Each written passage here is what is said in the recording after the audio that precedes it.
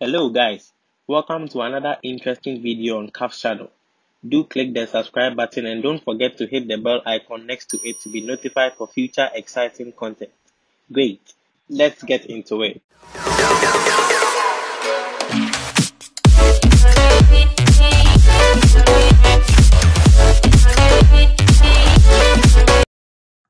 Hello and welcome to today's video.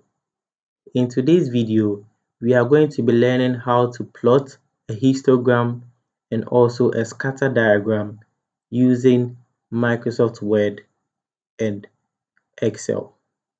Okay, today's video is going to be in two parts.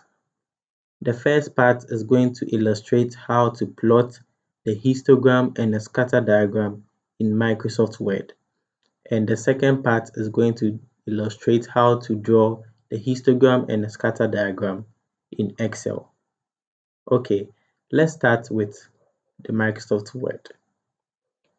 So you quickly launch your Microsoft Word application, which I presume you have already launched. Okay, so after you've launched it, you move to Insert. All right, we are actually going to insert a chart. But before we insert a chart, let's click on this 4 cardinal point box, which will highlight your frequency table. Then you hit the key combination Ctrl+C to copy. All right, you are going to be needing it somewhere along the line. When you are done copying, you click out of it. Great. So you now move to chart. Remember, we are going to learn how to insert a histogram. But before you insert a histogram, you would have to insert a bar graph. We all know that the difference between the histogram and the bar graph is that there are no spaces in the histogram between the bars, okay? But for the bar graph, we have spaces in between the bars, all right? So let's insert the bar graph. You then move to column and select any of these. These are all in different layouts. We have a 3D layout and then we have the 2D layouts. I'm going to use the 2D layout, which is the clustered column. So with that selected, you now click OK. It will then input a diagram here with a default data set in Excel. We don't need this data set. So we then paste our data we copied earlier. As I told you, we'll need it along the line. Then you hit on the key combination Ctrl V after selecting the first cell here, which is cell A1. You hit Ctrl V to paste your data.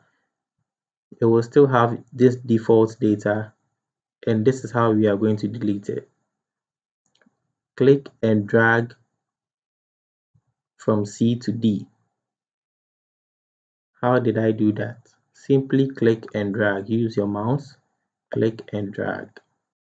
All right, once you are done, you right click and delete. That will delete the default data here. Great. So now that we have this information, we want to plot our histogram. So you can actually close this.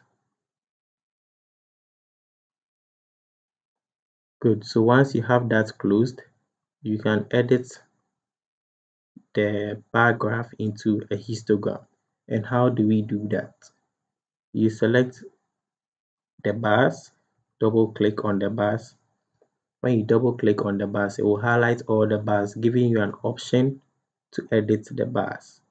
So this is how we turn the bar graph into a histogram. We close the gap between the bars by either reducing this to the extreme left where we have 0%, or when this is spaced out, you can highlight the number here and type 0 and hit enter. Either ways, it will work perfectly. So you realize that we now have our bars together like a histogram. Okay, great. Now we want to outline the bars. We want to make the bars stand out. Okay, how do we do that? Double click on the bars again, then you right click and go to outline and select any color. I prefer black. Beautiful. So once that is done, you can actually rename this by double clicking on the tab, double click, then click outside and type histogram. Okay, beautiful. So once that is done, you can also add the axis here and rename it to maybe frequency or anything of your choice, depending on how you are plotting the graph. Okay, so how do we do that? Having selected your diagram, hit on this plus icon and click axis titles. Okay, so once you have that inserted, you can edit it by double clicking and doing the key combination Control A to select everything there and then type frequency.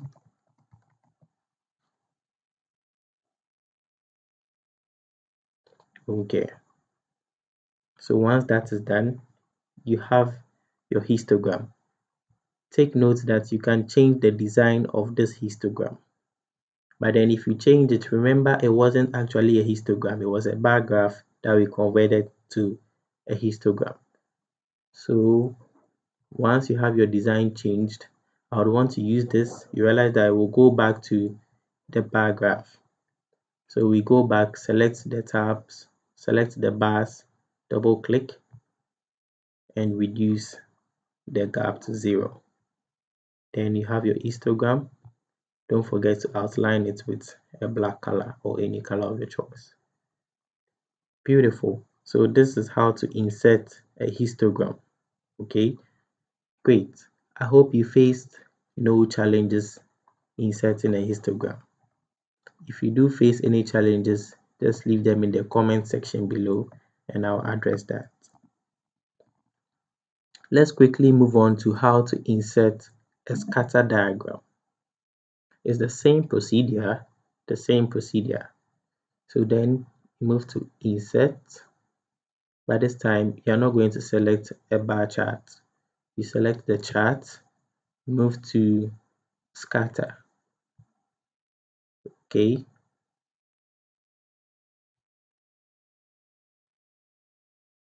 Then you click insert. We are using the same data values, so you can paste it here, Control V. Beautiful. Then you have your data set. But you notice that our data set is starting from 1.5, but this is starting from 0. It is not a problem. You can easily change that. How do we do that? So once you have this imputed, you can close it. I don't want to close it. I'll just push it up there. Okay. So how do we change this to form or to fit our data set? It's very simple. You click on the numbers below to highlight the whole box. Then, sorry, I have to move this again.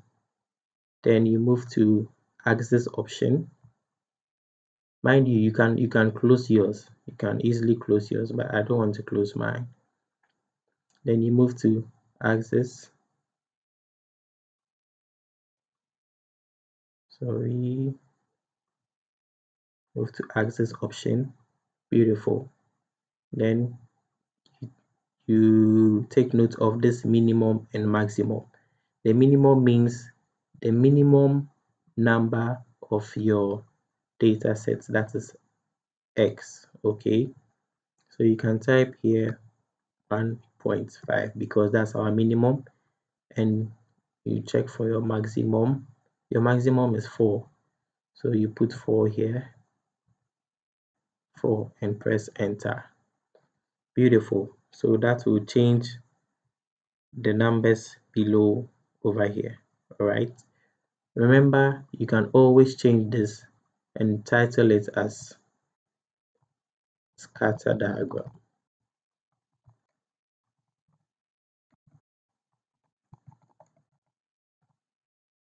Just double click on it until a point where you have your cursor inside and type it and clean everything and title it your own way. Remember that you can also change the design of your scatter diagram by going to design, change it. This time I want to use blue, not black. Okay, so this is our scatter diagram based on the data set above.